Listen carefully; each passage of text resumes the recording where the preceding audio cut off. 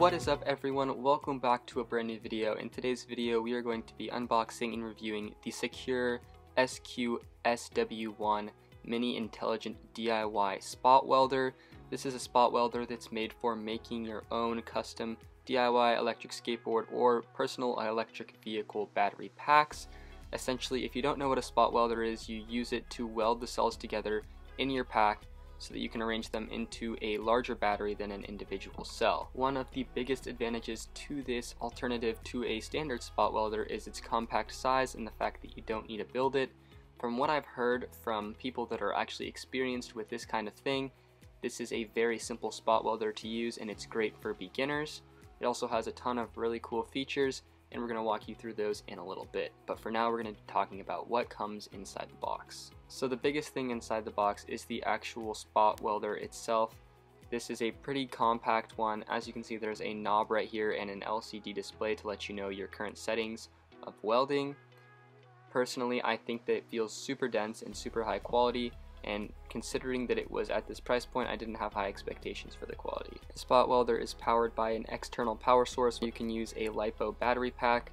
Around 10 to 14 volts is what they recommend doing. The Sequre spot welder also comes with a foot pedal that can be used to activate the welder. So essentially you set that on the floor, you place the probes on the top of the battery that you want to weld, and then you click down with your foot and it'll do the weld at that moment. Another accessory that they have is this version of the welding probe, and essentially how this one works is that you push down and it's spring loaded, and when you hit the bottom of that spring it'll make the weld at that point. The welder also comes with some nickel strip to get you started, some cell holders to use for holding your cells while welding, and a couple of other extra tips for welding for when yours get old and used. Now there's this huge set of thick wires, and these are what the welding current will come through.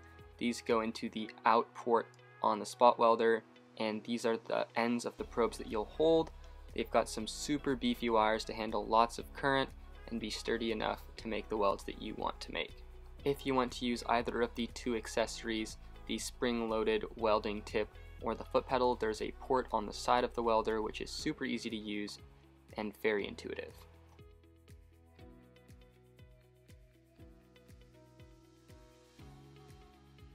To set up the output section of your welder, it's pretty simple. There's just an XT60 port and you'll plug in one of those two thick wires into it, and that's pretty much it. It's that simple. So that's everything that comes inside the Sequre spot welding kit. There's a ton of accessories, lots of cool stuff in there for that $219.99 price point. Overall, I was really impressed with the quality of everything, but now we're going to get into the actual testing of this product, and we actually have no experience with building batteries or spot welders, so we sent this off to our good buddy eSkate Alex, who is an electric skateboard pack or personal electric vehicle pack builder. You can reach him on Instagram if you're interested in getting an electric skateboard battery pack. We use him all the time for any custom packs that we need. He has great prices, he can use pretty much any cell that you want, and he has really great turnaround times unlike some of the other battery builders out there. So make sure to go check out eSkate Alex, and here is his review as someone who uses a spot welder on a daily basis of this spot welder. So today we're going to be testing the Sequre welder. Interesting note, it goes into standby mode if you leave it on and don't weld for some time, which I did as I set up to film this. So we're going to be testing some recycled cells I have, welding 0.1 thickness pure nickel, 0.15 thickness pure nickel, and 0.2 thickness pure nickel. Most applications are probably going to use 0.15, some may use 0.2, depending on your current needs. 0.15 should be pretty standard across the board. I'm going to put the welder at 20 milliseconds for the 0.15. This may be a little high, but we will find out pretty quickly where we're at. I'm also using the auto pulse feature, so I wait an allotted time, and after that time is up, it welds itself. So let's see where we're at. So we got pretty good tearing on the nickel, and it's left on top of the cell. That is what we want. So 20 is definitely about right for 0.1. So for 0.15, we're going to go up to 25.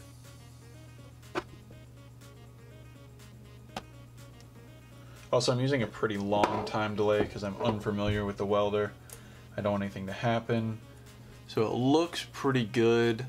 Tearing it, tore. You could probably go a little bit hotter, but you can see tear marks as well as in the nickel holes, which is what you want to see as you pull it apart. So 25 milliseconds is about right. Then for the 0.2, now 0.2 is a challenge for a lot of welders. We're going to turn it all the way up to 32 because we definitely want this to stick, and we do need a pretty good bit of power for that to happen. Probe stuck to the nickel a little bit. We do get a good tear on the one side, but not on the positive side. I believe that was. Turn this down a little bit. Let's go to 29. So you can do your first weld and then move your negative probe and do your second weld, and that will penetrate more on the positive probe, which is generally speaking the one that is slightly weaker. So we still didn't get much tearing on the positive probe end, but not much tearing, so I do think this is probably too low. Also, after, I'm not sure if it's how many welds or if there's a number, tells you the power volts and amps that were coming out of the welder on that weld, which is pretty cool to see. So we're still looking for better results with 0.2. So I went up to 34 milliseconds, and I'm going to do the double with the positive terminal. Let's see what we get. So we do get good tearing on the negative. Positive is now leaving a little bit, but really not a lot. However, you get 3 solid welds on there. That nickel is not going to be going anywhere. So I bumped it up to 35 milliseconds for the pulse. 2 welds on here. So those are pretty hot, probably too hot that you're going to end up with a failure prematurely. However, just for experiment's sake, we're now going to turn it down, and we're going to put, we're going to go to 24. Let's just try 24, and we're going to put 0.1 on top of this. This would be a sort of realistic scenario of making tabs for your BMS as you're building a battery. That felt alright, but that probably was not enough. Well, you got a pretty healthy tear on one side, the negative side, of course. Positive side did not, so you definitely want to throw in a couple extra welds. Let's just go ahead and let's do 2 full welds on the 0.1 stacked. So now trying to remove double welded 0.1. We get tons of tear. That's exactly what you want to see. Perfect. Let's see if we get the focus. Lots of tear on there, and then you can see a very jagged edge on the nickel. And let's just also go ahead and check what the nickel looks like from underneath. That's pretty good shape. That's about what you want. If there's nothing left behind, way too weak.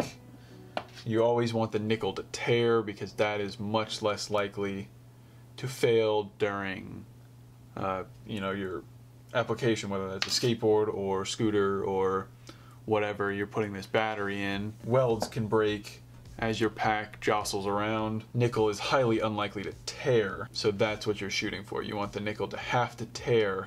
Yeah, it's pretty well stuck on there. All in all, pretty happy with this welder.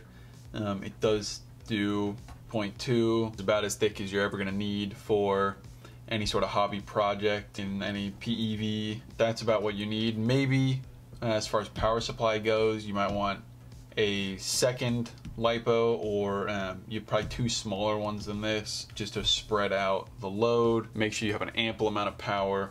The electrodes I do like. They're long, so they're a little cumbersome, but I'm sure I'd get used to it if I welded with this constantly.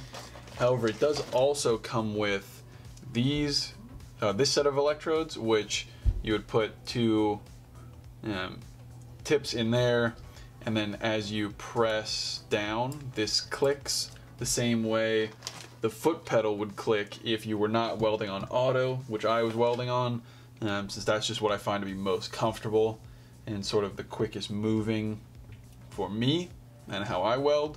But yeah, it is cool to see that it comes with all of that. And it also comes with 2 extra sets of tips, which is good because as you weld, they dull a little bit and become, shorter and duller. So you sharpen them and then pull them out a little bit further. And eventually you'll need to replace them. But all in all, very good welder, especially for the price. In conclusion, I think that the Sequre Spot Welder is a great first spot welder for anyone looking at making their very first DIY lithium-ion battery pack. It's considerably more compact and physically capable than anything else available on Amazon or similar sites for that price point, and because of its high quality, it's also going to last a lot longer than those. The UI is super simple and easy to navigate, meaning that you can start welding in little to no time, even with minimal experience. It's also so nice that they included a wide variety of accessories so that you can learn how to weld in multiple different ways and choose which one suits you best. Specs-wise, from the test, we've seen that the welder can handle 0.1 and 0.15 thickness nickel with ease, and it can also handle 0.2 with a little extra power. With most applications, this is going to be plenty enough because they use 0.15. Something to note about this welder is that you'll need a good quality LiPo power source. We recommend using 2 batteries in parallel, especially when you're welding a lot at once. You're going to need a lot more power to keep your batteries from overheating. But in conclusion, this is a fantastic welder for the price point, and if you're interested in getting one, we'll have a link down in the description to the Sequre SQ-SW1 lithium-ion battery pack spot welder. If you enjoyed the video, please let us know by liking the video and subscribing to our YouTube channel for more DIY electric skateboard content. As always, thank you guys so much for watching, and we'll see you guys in the next video.